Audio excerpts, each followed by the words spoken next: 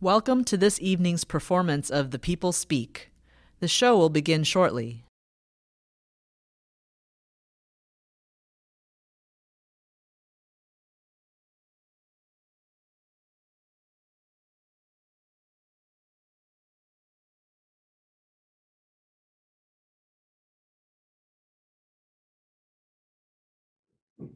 Welcome back, everyone.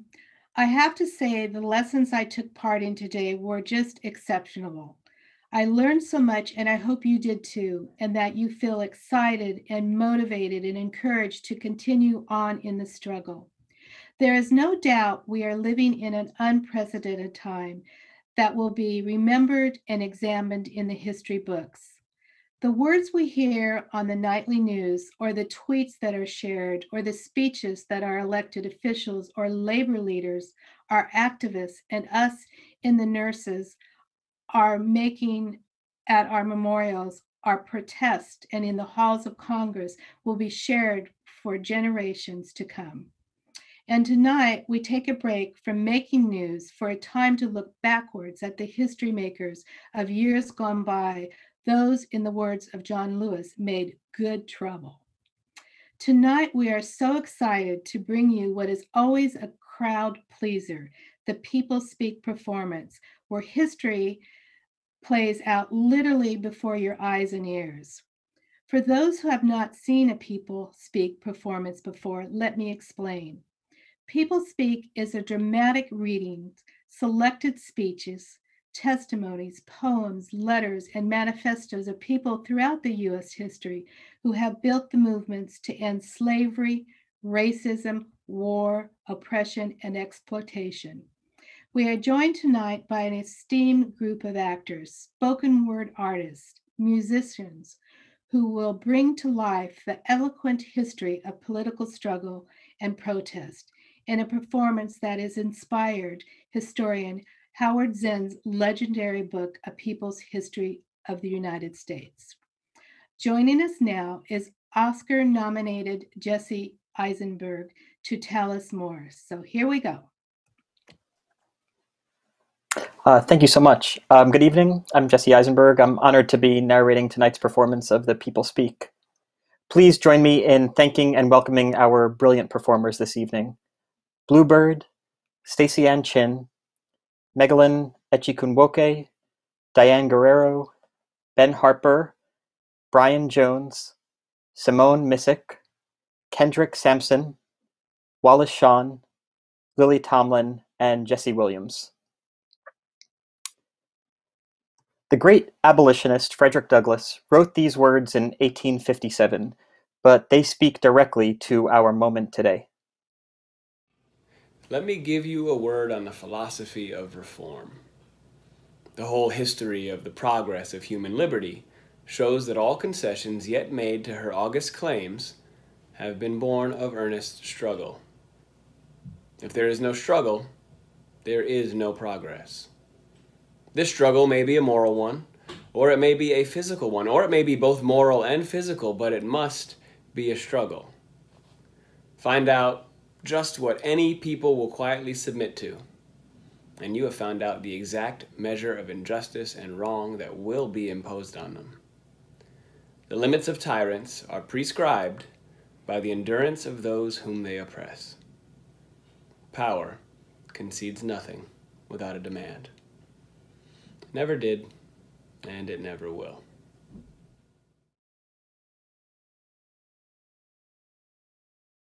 In 1886, a meeting was called for Haymarket Square in Chicago to protest the killing of 4 strikers at the McCormick Harvester Works the day before. After a bomb exploded during the demonstration, 8 Chicago anarchists were arrested, tried, and sentenced to death. 4 of the 8, later known as the Haymarket Martyrs, were executed, among them August Spears. Your Honor, in addressing this court, I speak as the representative of one class to the representative of another. I have been indicted on the charge of murder as an accomplice or accessory. Upon this indictment, I have been convicted. There is no evidence produced by the state to show or even indicate that I had any knowledge of the man who threw the bomb, or that I myself had anything to do with the throwing of the missile. Unless, of course, you weigh the testimony of the accomplices of the state's attorney by the price they were paid for it. If there was no evidence to show that I was legally responsible for the deed, then my conviction and the execution of the sentence is nothing less than willful, malicious, and deliberate murder. There have been many judicial murders committed where the representatives of the state were acting in good faith, believing their victims to be guilty of the charge accused of. In this case, the representatives of the state cannot shield themselves with a similar excuse. For they themselves have fabricated most of the testimony which was used as a pretense to convict us by a jury picked out to convict. Before this court and before the public, which is supposed to be the state, I charge the state's attorney with the heinous conspiracy to commit murder. If the opinion of the court given this morning is good law, then there is no person in this country who could not lawfully be hanged. Upon that law, every person in this country can be indicted for conspiracy, and as the case may be, for murder. Every member of a trade union, Knights of Labor, or any other labor organization can then be convicted of conspiracy, and in cases of violence, for which they may not be responsible at all, of murder, as we have been. But if you think that by hanging us, you can stamp out the labor movement, the movement from which the downtrodden millions, the millions who toil and live in want and misery, the wage slaves, expect salvation. If this is your opinion, then hang us. Here you will tread upon a spark, but there, and behind you, and in front of you, and everywhere, flames will blaze up. It is a subterranean fire. You cannot put it out.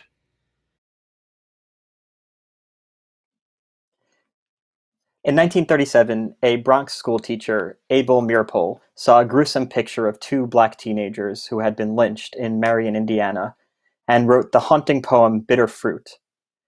Meeropol published the words to the song in the New York Teacher, but fame for the song came after Meeropol showed it to the extraordinary blues singer Billie Holiday. Though her record company refused to record the song, she released it through a specialty label under the title Strange Fruit.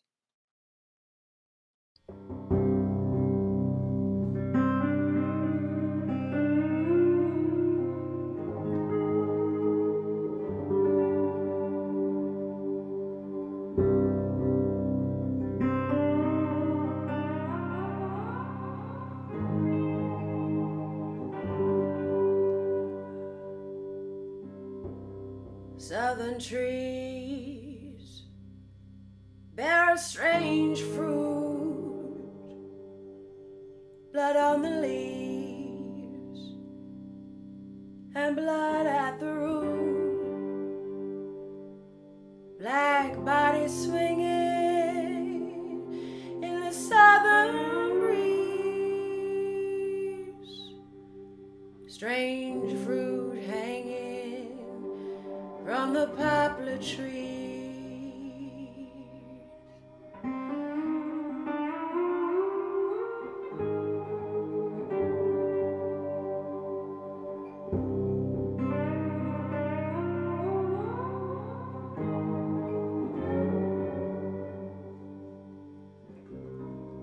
Pastoral scene of a gallant South,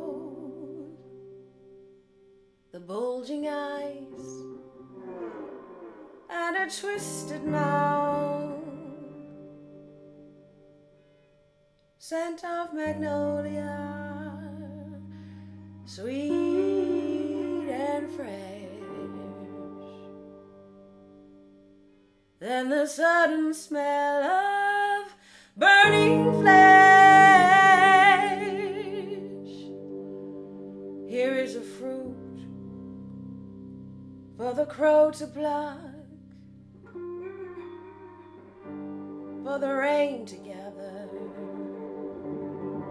for the winter sun, for the sun to rise, for the tree to dry.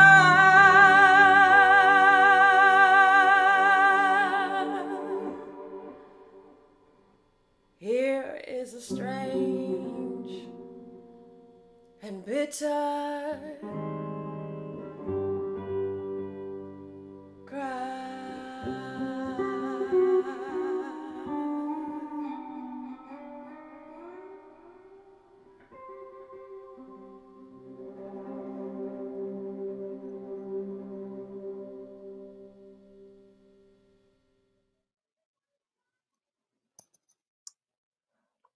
While some civil rights leaders urged a more cautious approach to winning civil rights, Malcolm X expressed the feelings of many Blacks that more uncompromising methods of struggle were needed.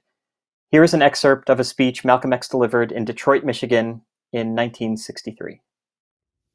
We want to have just an off-the-cuff chat between you and me, us.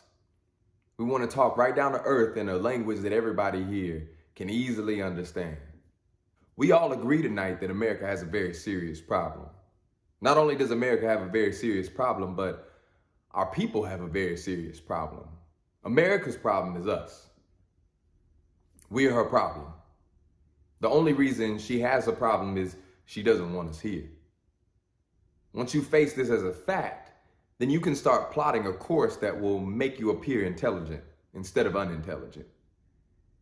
What you and I need to do is learn to forget our differences. You don't catch hell because you're a Methodist or a Baptist. You don't catch hell because you're a Democrat or a Republican. And you sure don't catch hell because you're an American, because if you were an American, you wouldn't catch hell. You catch hell because you're a Black man. You catch hell, all of us catch hell for the same reason. So we're all Black people, so-called Negroes, second-class citizens, ex-slaves. You're nothing but an ex-slave. You don't like to be told that, but what else are you? You are ex-slaves. You didn't come here on the Mayflower. You came here on a slave ship, in chains. We have a common enemy. We have this in common. We have a common oppressor, a common exploiter. But once we all realize that we have a common enemy, then we unite on the basis of what we have in common. And what we have foremost in common is that enemy, the white man. I know some of you all think that some of them aren't enemies. Time will tell. Look at the American Revolution in 1776. That revolution was for what? For land. Why did they want land? Independence. How was it carried out? Bloodshed. You haven't got a revolution that doesn't involve bloodshed, but you're afraid to bleed. As long as the white man sent you to Korea, you bled. He sent you to Germany, you bled. He sent you to fight the Japanese, you bled. You bleed when the white man says bleed. You bite when the white man says bite, and you bark when the white man says bark. I hate to say this about us, but it's true. How can you justify being non-violent in Mississippi and Alabama when your churches are being bombed and your little girls are being murdered? If violence is wrong in America, violence is wrong abroad. And if it is right for America to draft us and teach us how to be violent in defense of her, then it is right for you and me to do whatever is necessary to defend our own people.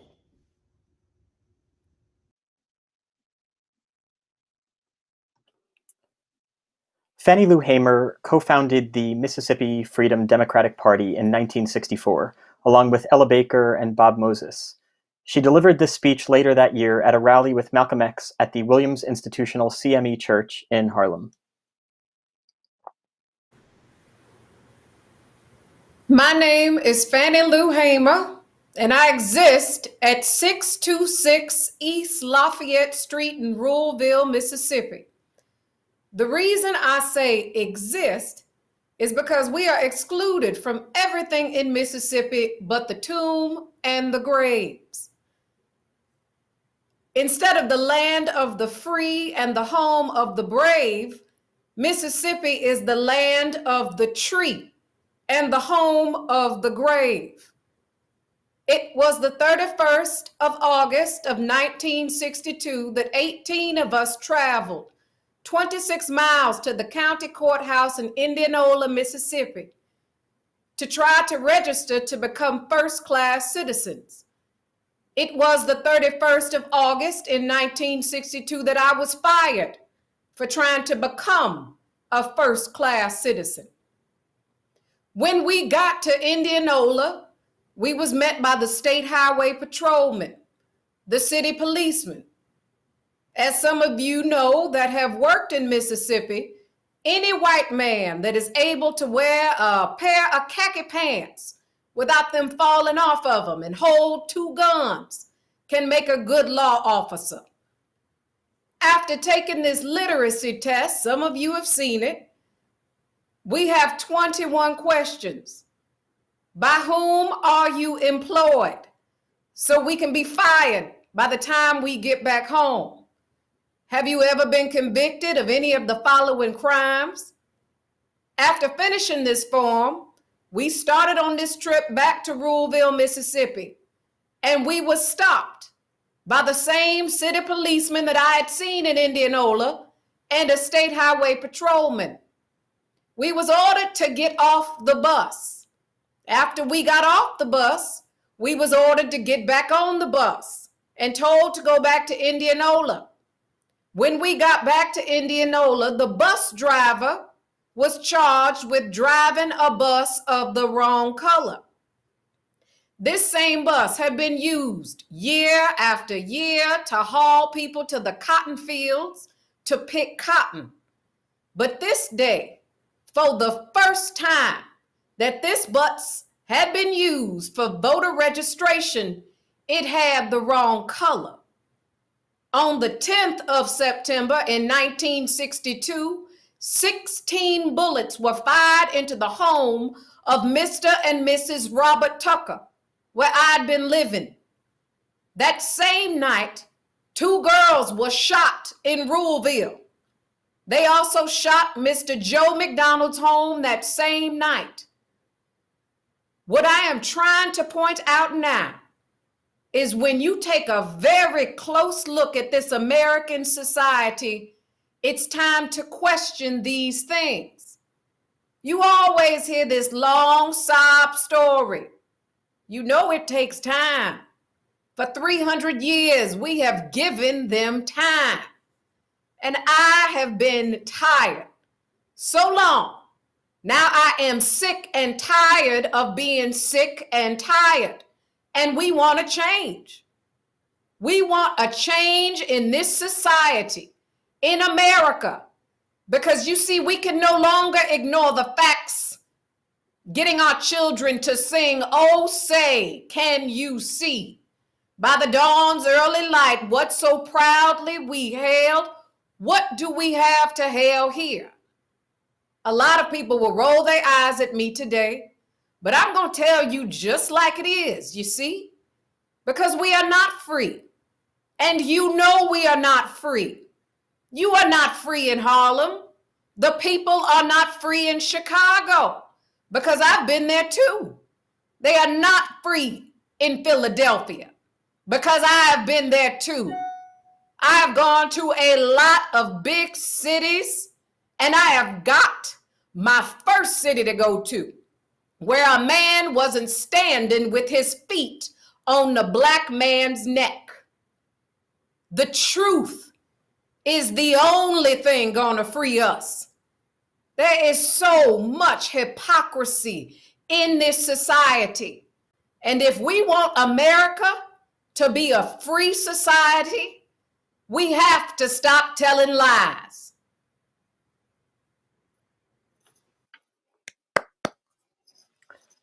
In 1966, with the war in Vietnam escalating rapidly, Muhammad Ali, the world heavyweight boxing champion, petitioned for exemption from military service.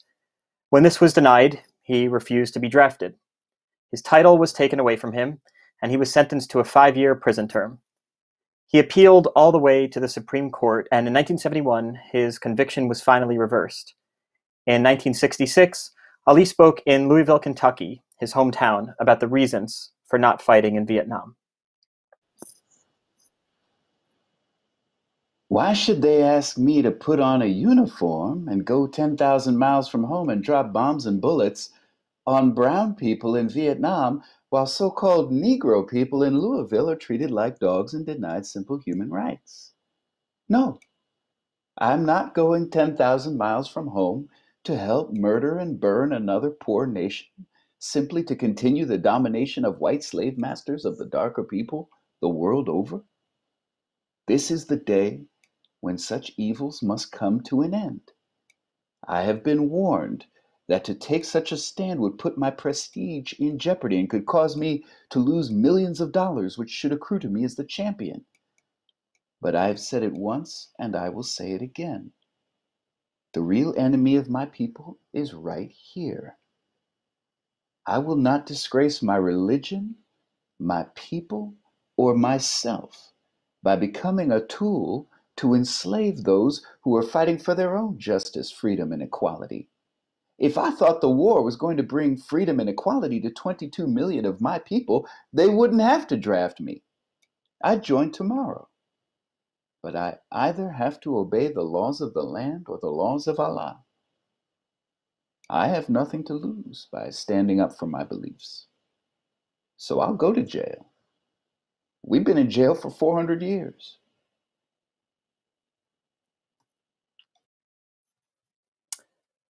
A number of civil rights leaders urged the civil rights leader Martin Luther King Jr.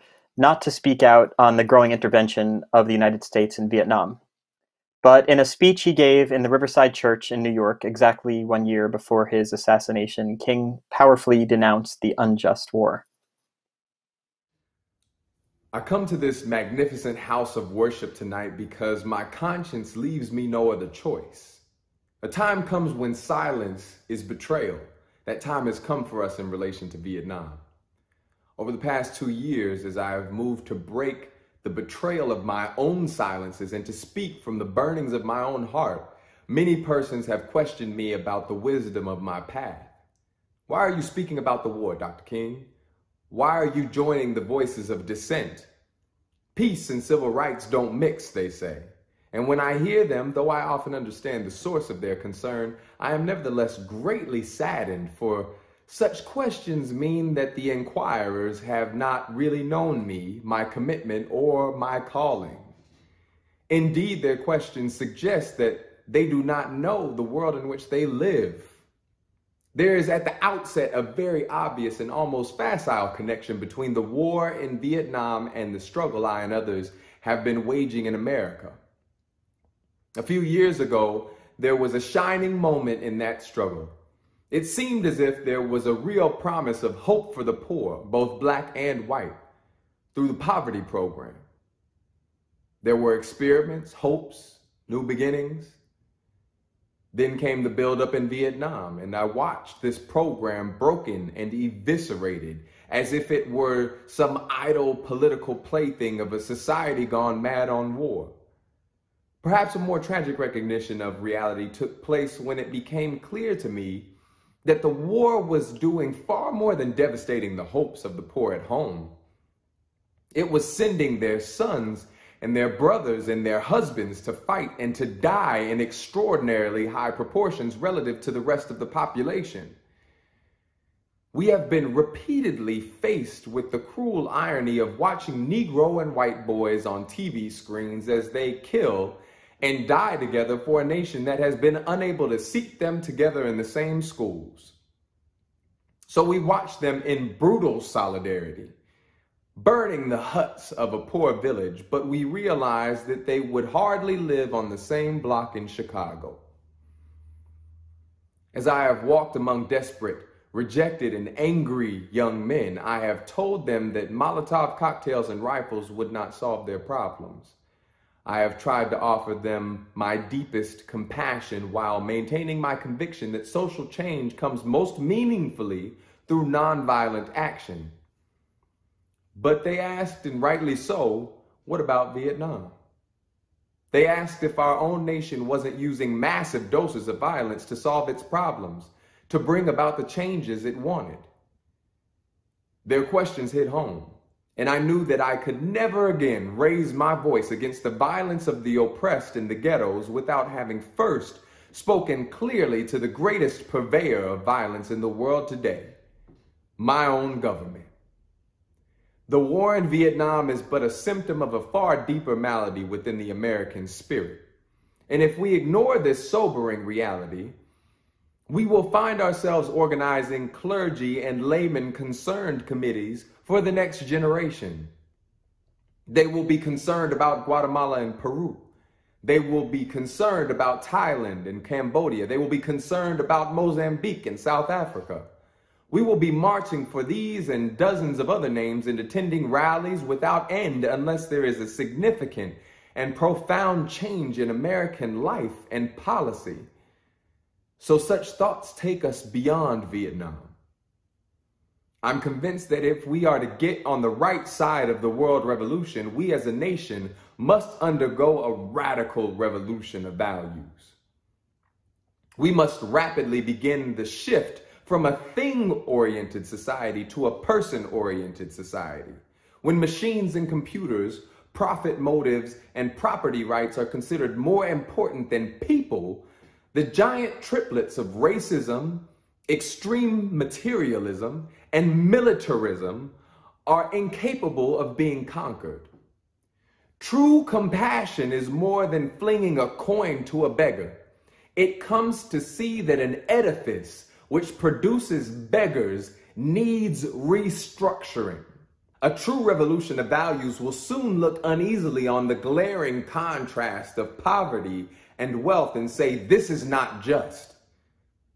A true revolution of values will lay hand on the world order and say of war, this way of settling differences is not just.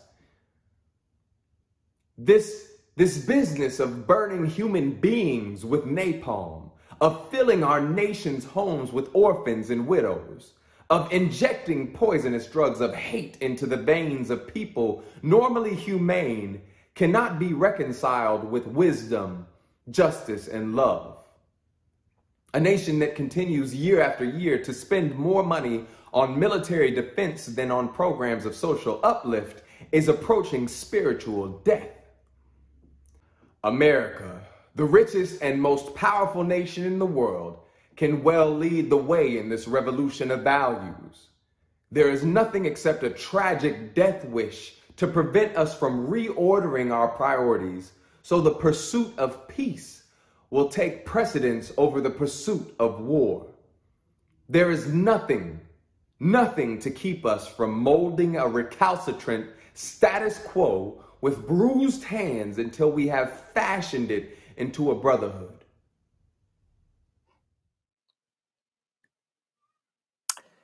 The brilliant writer James Baldwin wrote this public letter to Angela Davis on November 19th, 1970. Dear sister, one might have hoped that by this hour, the very sight of chains on black flesh, or the very sight of chains, would be so intolerable a sight for the American people and so unbearable a memory that they would themselves spontaneously rise up and strike off the manacles. But no, they appear to glory in their chains. Now, more than ever, they appear to measure their safety in their chains and corpses. Well, since we live in an age in which silence is not only criminal but suicidal, I've been making as much noise as I can here in Europe, on radio and television. Very probably an exercise in futility, but one must not let opportunity slide. I am something like 20 years older than you, of that generation, therefore, of which George Jackson ventures that there are no healthy brothers, none at all, end quote.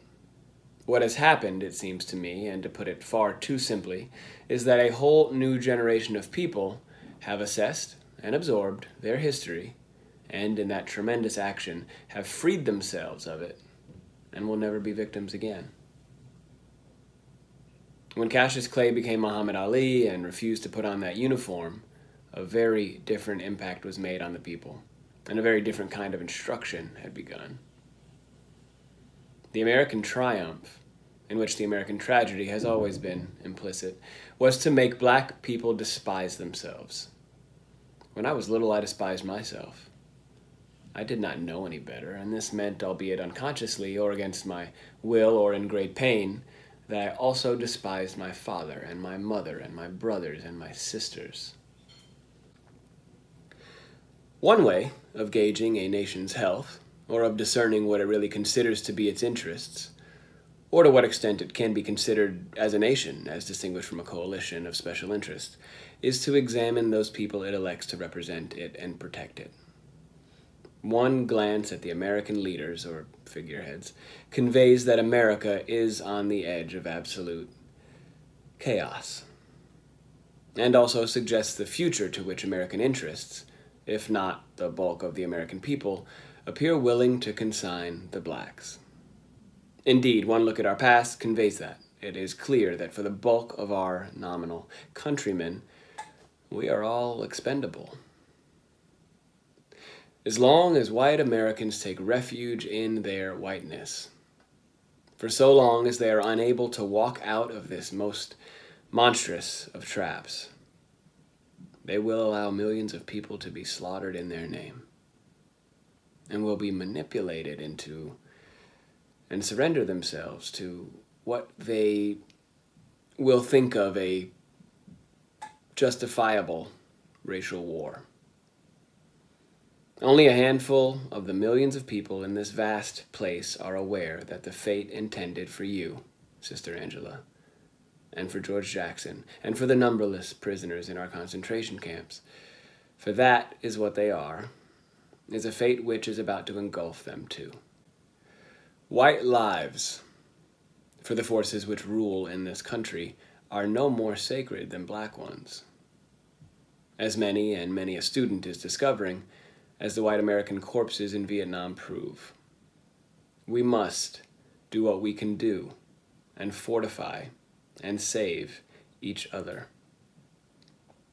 We know that air and water belong to all mankind and not merely to industrialists. We know that a baby does not come into the world merely to be the instrument of someone else's profit. We know that a democracy does not mean the coercion of all into a deadly and, finally, wicked mediocrity, but the liberty for all to aspire to be the best that is in him or her and that has ever been. We know that we, the blacks, and not only we, the blacks, have been here and are the victims of a system whose only fuel is greed, whose only God is profit.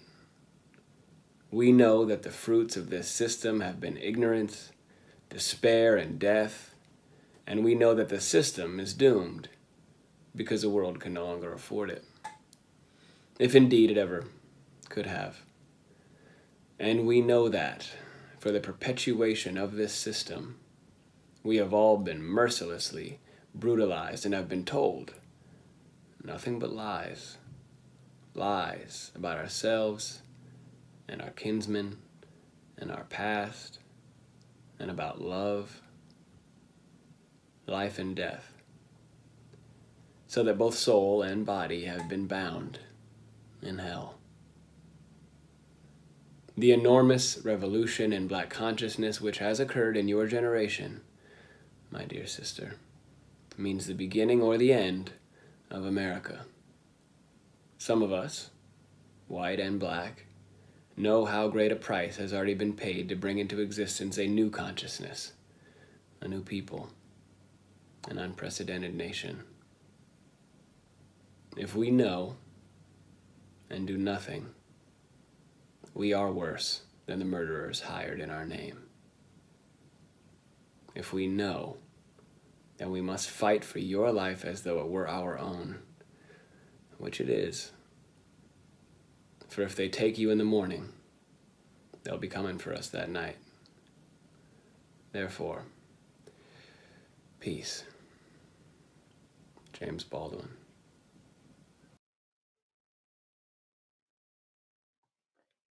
And here are the words of the great historian Howard Zinn, whose work inspired tonight's program. I start from the supposition that the world is topsy-turvy, that things are all wrong, that the wrong people are in jail, and the wrong people are out of jail, that the wrong people are in power, and the wrong people are out of power, that the wealth is distributed in this country and the world in such a way as not simply to require small reform, but to require a drastic reallocation of wealth. I start from the supposition that we don't have to say too much about this, because all we have to do is think about the state of the world today and realize that things are all upside down. Daniel Berrigan is in jail, a Catholic priest, a poet who opposes the war, and J. Edgar Hoover is free, you see. At Kent State University, 4 students were killed by the National Guard, and students were indicted. So we have to start from that supposition, that things are really topsy-turvy. And our topic is topsy-turvy, civil disobedience. As soon as you say the topic is civil disobedience, you are saying our problem is civil disobedience. That is not our problem. Our problem is civil obedience. Our problem is the numbers of people all over the world who have obeyed the dictates of the leaders of their government and have gone to war. And millions have been killed because of this obedience. We have to transcend these national boundaries in our thinking. Nixon and Brezhnev have much more in common with one another than we have with Nixon. J. Edgar Hoover has far more in common with the head of the Soviet secret police than he has with us. That's why we're always surprised when they get together. They smile, they shake hands, they smoke cigars. They really like one another, no matter what they say. What we're trying to do, I assume, is really to get back to the principles and aims and spirit of the Declaration of Independence. This spirit is resistance to illegitimate authority and to forces that deprive people of their life and liberty and right to pursue happiness. And therefore, under these conditions, it urges the right to alter or abolish their current form of government. And the stress had been on abolish. But to establish the principles of the Declaration of Independence, we're going to need to go outside the law. My hope is that this kind of spirit will take place not just in this country, but in other countries, because they all need it. People in all countries need the spirit of disobedience to the state. And we need a kind of declaration of interdependence among people in all countries of the world who are striving for the same thing.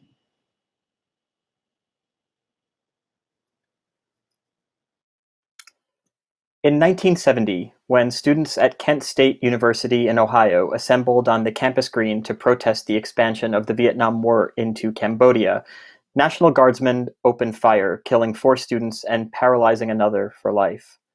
The incident inspired Neil Young to immediately write, record, and release with Crosby, Stills, and Nash the protest song, Ohio.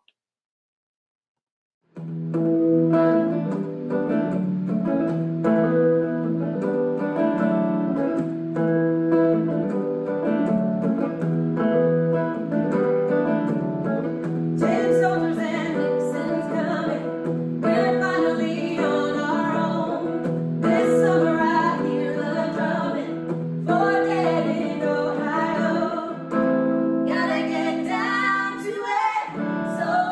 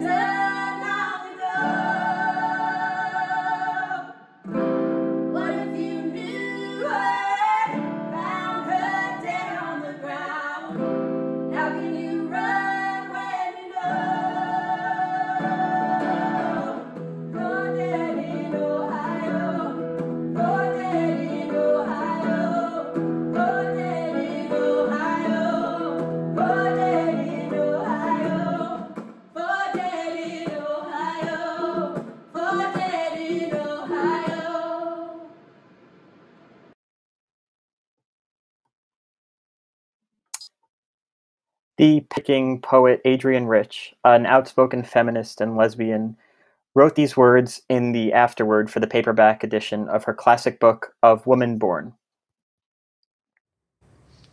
To seek visions, to dream dreams is essential. And it is also essential to try new ways of living, to make room for serious experimentation, to respect the effort even where it fails. I am convinced that there are ways of thinking that we don't yet know about. I take those words to mean that many women are even now thinking in ways which traditional intellectual denies, descries, or is unable to grasp. Thinking is an active, fluid, expanding process. Intellection, knowing, are recapitulations of past processes.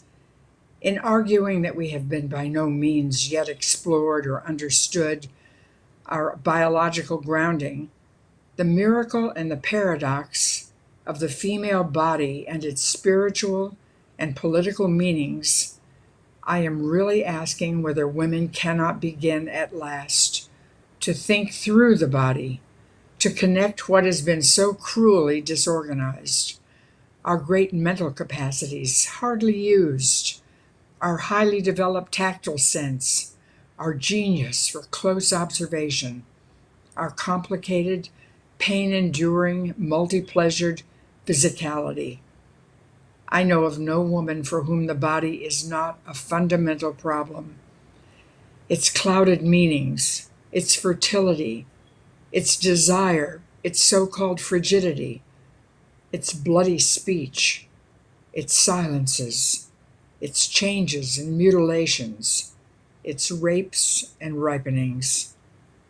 There is for the first time today a possibility of converting our physicality into both knowledge and power.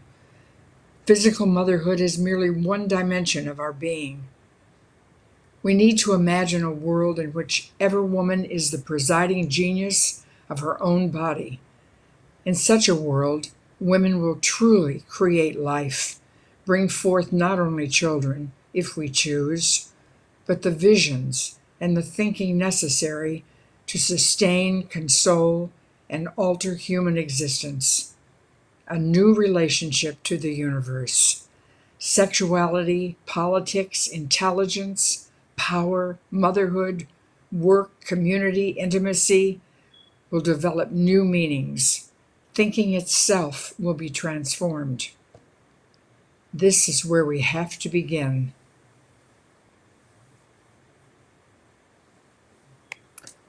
Audre Lorde was a self-described Black lesbian mother warrior poet who challenged many interlocking forms of oppression in her life and work. She wrote these words in the revolutionary 1985 book, Sister Outsider.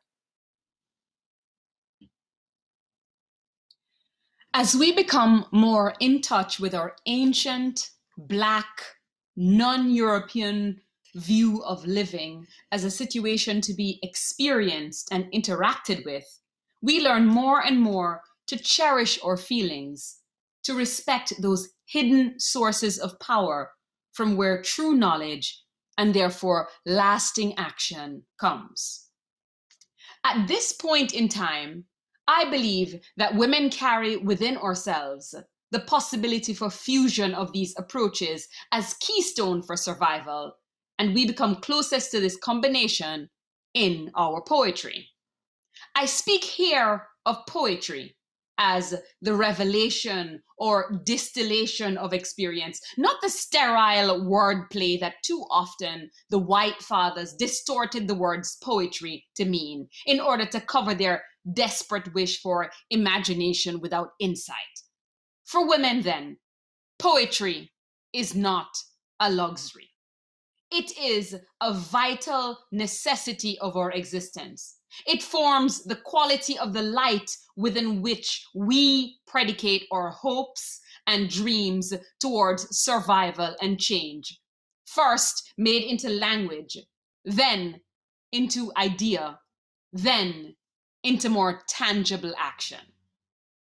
Poetry is the way we help to name the nameless. So it can be thought. The farthest external horizons of our hopes and fears are cobbled by our poems, carved from the rock experiences of our daily lives. As they become known and accepted to ourselves, our feelings and the honest exploration of them, they become sanctuaries and fortresses and spawning grounds for the most radical and daring of ideas, the house of difference, so necessary to change and the conceptualization of any meaningful action. Right now, I could name at least 10 ideas I would have once found intolerable or incomprehensible and frightening, except after they came after dreams and poems. This is not idle fantasy, but the true meaning of it feels right to me. We can train ourselves to respect our feelings and to discipline them into language that matches those feelings so they can be shared. And where that language does not yet exist, it is our poetry which helps to fashion it. Poetry is not only dream or vision. Poetry is the skeleton architecture of our lives. Experience has taught us that the action in the now is also always necessary. Our children cannot dream unless they live. They cannot live unless they are nourished. And who else will feed them the real food without which their dreams will be no different from ours? Sometimes we drug ourselves with dreams of new ideas. The head will save us. The brain alone will set us free. But there are no new ideas still waiting in the wings to save us as women, as human. There are only old and forgotten ones, new combinations, extrapolations, and recognitions from within ourselves, along with a renewed courage to try them out. And we must constantly encourage ourselves and each other to attempt the heretical actions our dreams imply and some of the old ideas disparage. In the forefront of our move towards change, there is only our poetry to hint at possibility made real. Women have survived as poets. And there are no new pains. We have felt them all already. We have hidden the fact in the same place where we have hidden our power. They lie in our dreams. And it is in our dreams that point our way to freedom. They are made realizable through our poems that give us the strength and the courage to see, to feel, to speak, and to dare.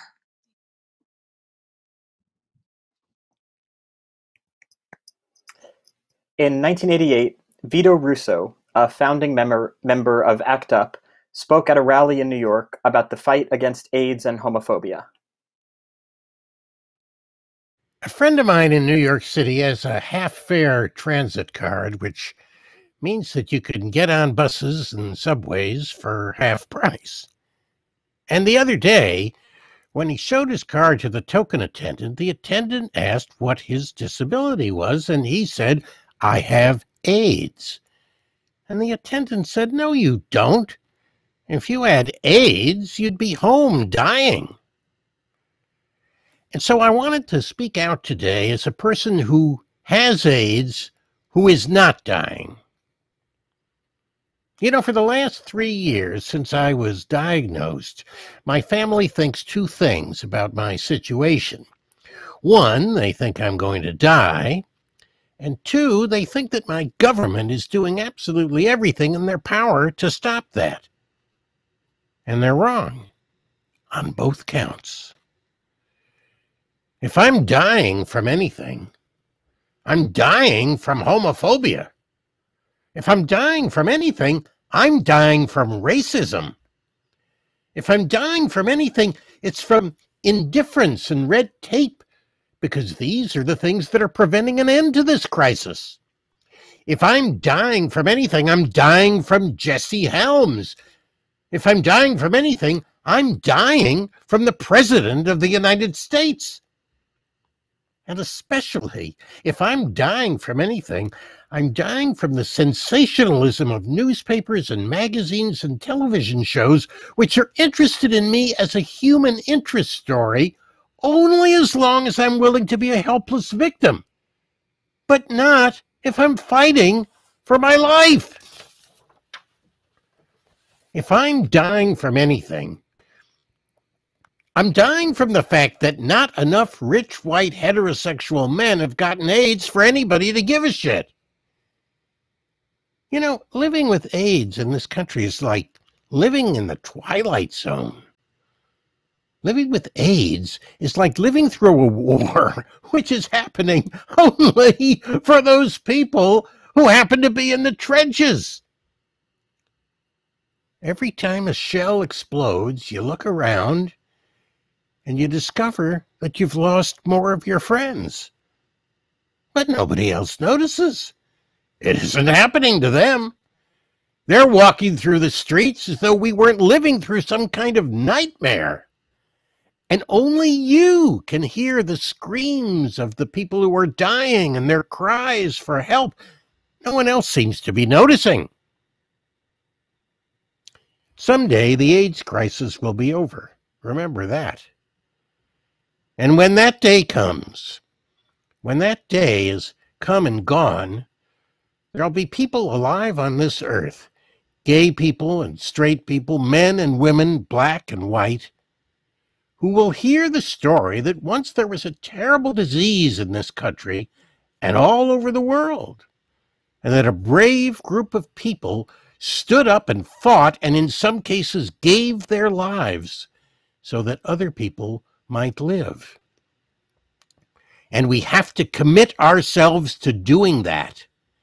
And then, after we kick the shit out of this disease, we're all going to be alive to kick the shit out of this system so that this never happens again.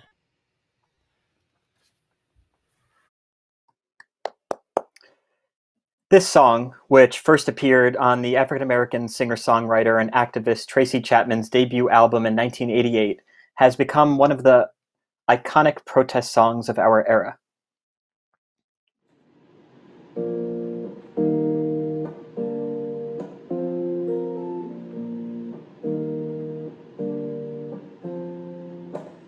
Don't you know, talking about a revolution sounds like a whisper. Don't you know, talking about a revolution sounds like a whisper. While they're standing in the welfare lines, crying in the doorsteps of those armies of salvation, wasting time in the unemployment lands, sitting around, waiting for a promotion. Don't you know, talking about a revolution sounds like a whisper. Poor people gonna rise up, get their share. Poor people gonna rise up, take what's theirs. Don't you know you better run, run, run, run, run, run, run, run, run, run, run, run. Oh, I said you better run, run, run, run, run, run, run, run, run, run, run, run. 'Cause finally the tables are starting to turn. Talk about revolution. 'Cause finally the tables are starting to turn. Talk about revolution, hold on. Talk about revolution, hold on. Talk about revolution, hold on.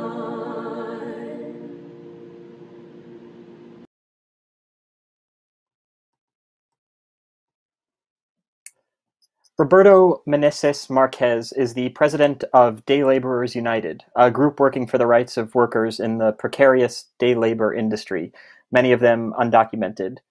Even before the virulently anti-immigrant policies of President Trump, he spoke out against the policies of the Obama era.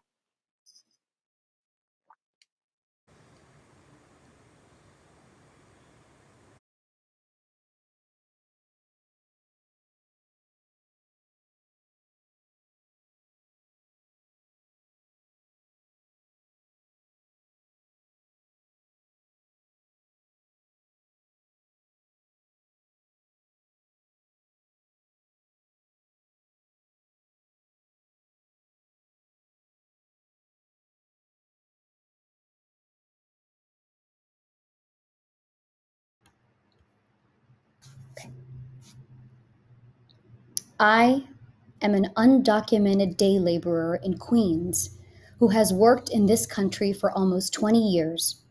I do hard, dangerous jobs on construction sites, such as demolition or carrying out the trash when I can get any work at all. I have known many men who have been killed in the workplace accidents or who have become gravely ill from breathing in dust due to a lack of adequate protective equipment. We deserve a chance to become full members of the society we contribute to every day. For the past decade, I have heard much in the media about possible immigration reform law, but I have learned not to believe it.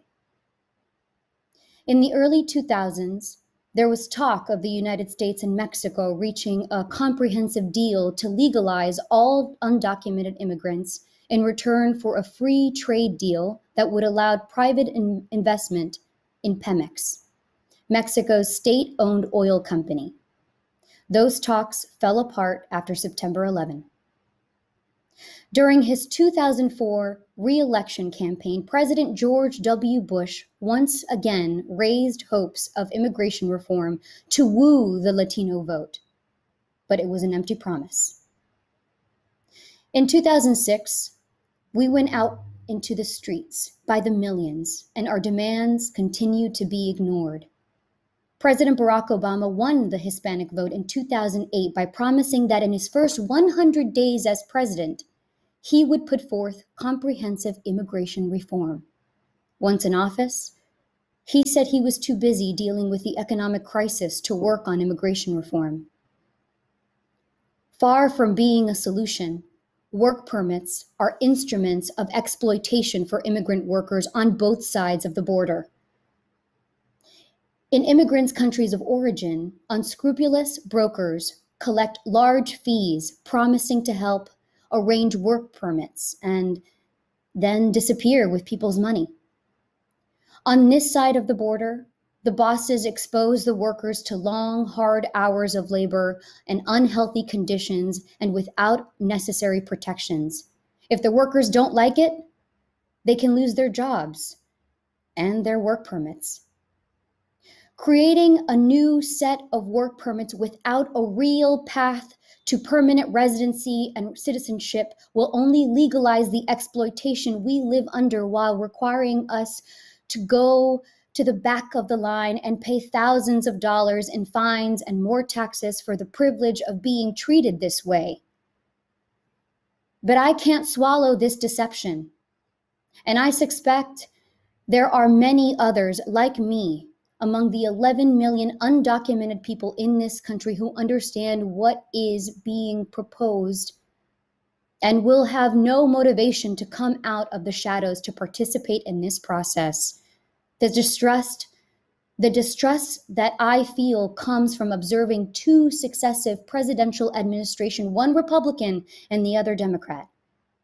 They speak from both sides of their mouth. From one side, they spew words of legalization, but on the other side, they generate more anti-immigration laws, increase deportations, build detention centers and jails, and pour more investments into policing the border. I am over 45 years old, as are many of the people I work with in construction, and it appears increasingly likely that we will not live long enough to be legalized. This is unjust. After almost 2 decades in this country, there are a couple things I have learned. Firstly, don't trust the politicians. And secondly, it will be through our own ability to organize and collectively fight for our rights that we will see improvements in our lives. Jill Nelson is a writer, activist, and journalist. Nelson was arrested on April 16, 2020, when she used chalk to write "Trump equals plague" on an abandoned building in Washington Heights. She was held for more than 5 hours in jail. I went out to the drugstore and the supermarket, essential trips. I was walking from the drugstore down to Broadway to go to the supermarket. when I saw a green boarded up, empty for rent building. It was covered with plywood. I had a piece of chalk in my pocket and I wrote, "Trump equals plague." Before I could even step back, cops swooped in, cut me off, made an L. 2 cop cars, cut me off, jumped out. "What are you doing? What are you doing? You're under arrest." They searched me, asked me if I had any weapons, told me to take my hands out of my pockets. It was a cold day, so I said no. Frisked me, shoved me into a police car, and took me to the 33rd precinct, where they put me in a cell and left me there for 5.5 hours. I took my shoes off. I had had a mask, a fabric mask I had made on, but I demanded that they give me one of their more professional masks. They didn't allow me to make any phone calls. I was never read my rights. It was absurd, absolutely absurd, a total waste of time and energy. And this is in a community that has one of the highest rates of COVID, has many people who are poor and working poor. And there's something the police could have been doing besides attacking me for writing the truth. I have yet to have anyone disagree with what I said. Trump equals plague sums up to me what's going on, how it is, what's happening in this country and in the world. And we have a president who is aiding and abetting and telling us that people of color and older people, we should just die, get out there and die for capitalism. It's ridiculous. There are so many disparities in healthcare, in treatment, in coverage. You know, I think the police are out of control. I think the mayor is afraid of the police. Instead of saying what he ought to say, which is, "Now I see how you feel, people of color," he's fronting for the police, as always. Apparently, the only person he worries about is his son, Dante. You know, I am 67 years old. I was politicized by the killing of Clifford Glover when I was 18. This notion that it's only a few bad apples, and that this isn't policy, and that the police are there to serve and protect, I don't buy it. I don't buy it. I don't see it. I can't see how arresting me or rushing down those young men in Brooklyn serves any purpose. It doesn't make us safer. And I frankly feel that COVID-19 has been racialized, really. And it's now being used as a way to further oppress people of color. It's just absolutely wrong. The police aren't doing their jobs. What a waste. COVID-19 has been weaponized and racialized and is being further used to oppress Black and Latinx people. And we have to resist. You know, we cannot just sit by and act as if this is acceptable or anything goes to survive. It's not enough to bang pots and make cheer and clap at 7 o'clock every night.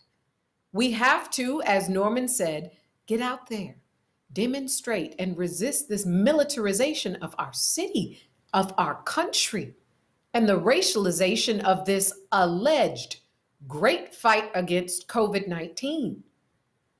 I think it is, as it has always been in America, open season on people of color. And we see COVID-19 and the stress in the nation being used as a cover for that same thing. It ties into those scenes we see of armed white men with swastikas and Confederate flags converging in front of state houses and demanding that governors reopen. I mean, this is the Civil War. With this is just the latest battle.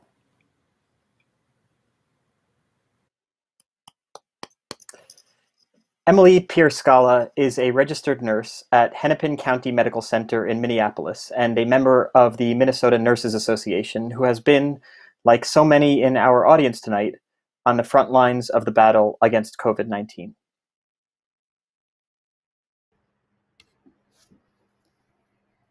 What is it like being a nurse in the pandemic?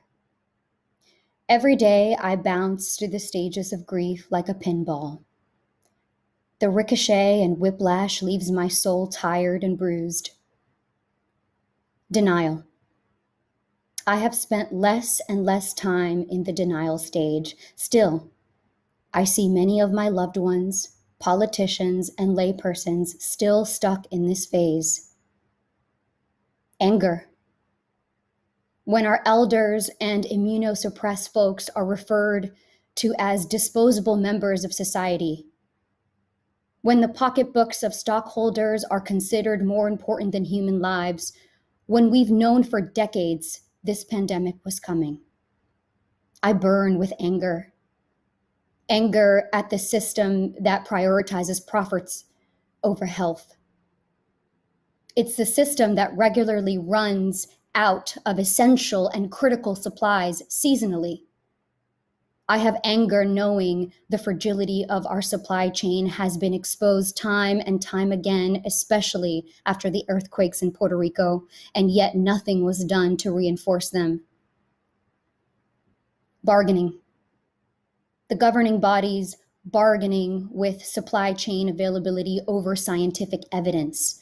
A paper bag is given magic powers to somehow preserve masks that are already expired and soiled.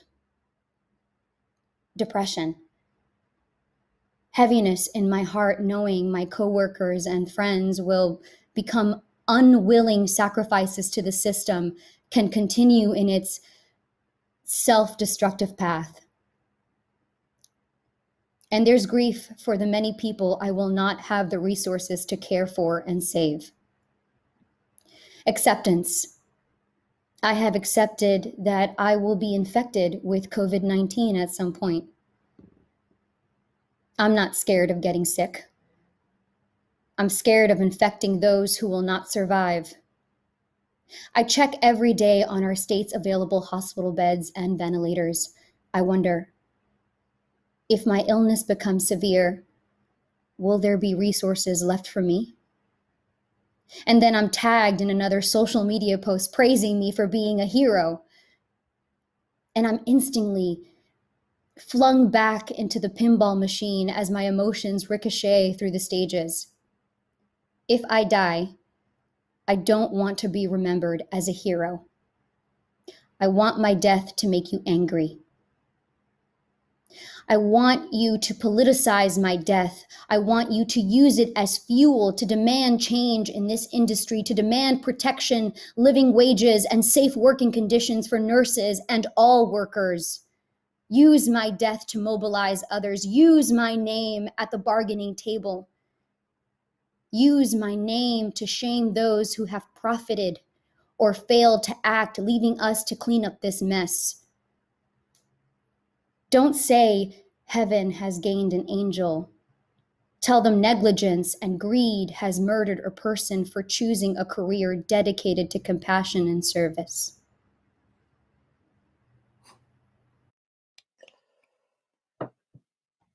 Writer, historian, and activist Rebecca Solnit is the author of books on feminism, Western and Indigenous history, popular power, social change and insurrection, wandering and walking, hope and disaster, including Hope in the Dark.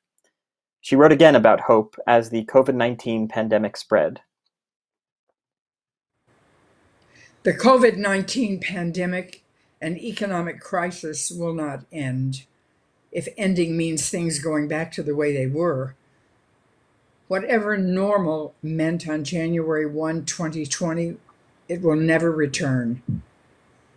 It's worth remembering that in the past few decades, the return to 19th century robber baron capitalism via the dismantling of social safety nets and the transformation of education, healthcare, and other basic human needs into for-profit schemes that served shareholders first, meant that every day life had already become a disaster for too many billions of people before this crisis. There is a long, rough road ahead. Without radical change, the way food, shelter, medical care, and education are produced and distributed will be more unfair and more devastating than before. I believe the generosity and solidarity in action in the present moment offers a foreshadowing of what is possible and necessary. The basic generosity and empathy of most ordinary people should be regarded as a treasure, a light, and an energy source that can drive a better society if it is recognized and encouraged. Mostly it's overlooked, undermined, and sabotaged. Capitalism and its octopus arms of entertainment, advertising, and marketing endeavor to reduce us to consumers. This means making us the kind of miserable, selfish, lonely people who seek fulfillment through buying stuff and believe in competitiveness as a basic social force. Competitiveness, that driving word behind free market ideology, means we are rivals and there is scarcity. Each of us gets more by seeing that someone else gets less. Competition is the antithesis of mutual aid, which is not only a practical tool, but an ideological insurrection. The fact that even in places like the United States, where these competitive, isolating messages have bombarded us for at least 150 years, millions still reach out in generosity and are still moved to meet the needs that become visible in moments such as this, is testament to something about human nature and human possibility. Those urges are strong and deep, and they can be a foundation for something different. Indeed, they often have been before. Some of that sense of urgency and shared destiny will fade away, as it often does after a disaster, but one of the important things to remember is that some of it was here before this pandemic. I sometimes think that capitalism is a catastrophe constantly being mitigated and cleaned up by mutual aid and kinship networks, by the generosity of religious and secular organizations, by the toil of human rights lawyers and climate groups, and by the kindness of strangers. Imagine if these forces, this spirit, weren't just the cleanup crew, but were the ones setting the agenda. What I have seen after earlier disasters is that a lot of people aspire to go back to normal, but some find in the moment a sense of self and a sense of connection so meaningful that something about who they were and what they did in the crisis carries forward into how they live the rest of their life. Sometimes this is as intangible as a change of priorities and habits and a new sense of agency. Even those who want things to get back to normal often find they are changed permanently in their sense of who they are and what matters most. The pandemic marks the end of an era and the beginning of another, one whose harshness must be mitigated by a spirit of generosity.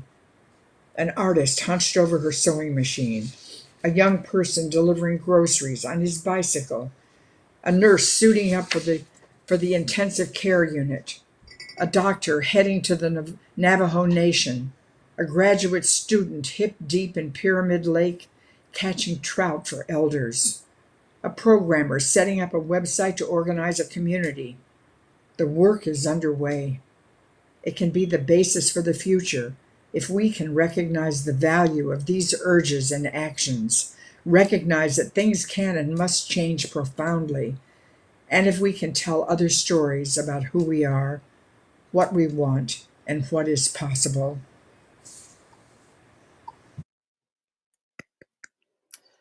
We end our performance with a poetic call to action from the author Marge Piercy.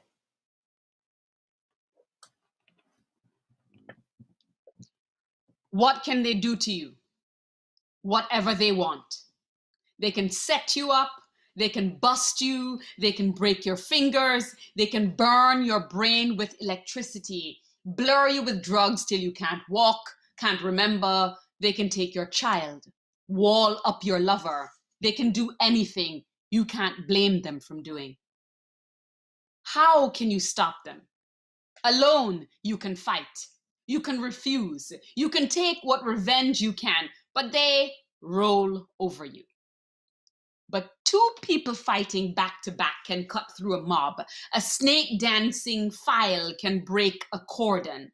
An army can meet an army. Two people can keep each other sane, can give support, conviction, love, massage, sex, hope.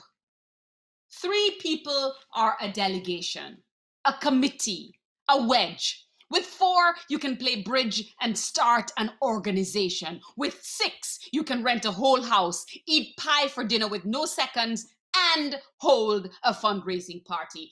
12 make a demonstration. 100 fill a hall. 1,000 have solidarity and your own newsletter. 10,000 power and your own paper.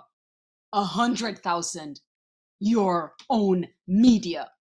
10 million your own country. It goes on one at a time. It starts when you care to act. It starts when you do it again after they said no. It starts when you say we, and you know who you mean. And each day you mean one more.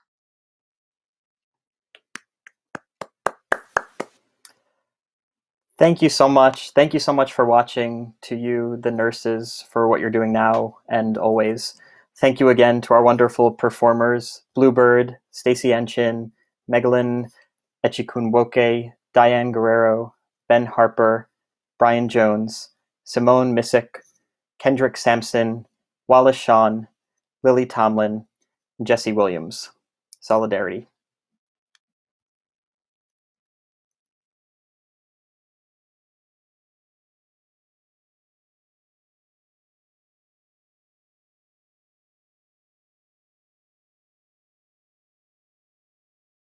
Thank you for joining us tonight.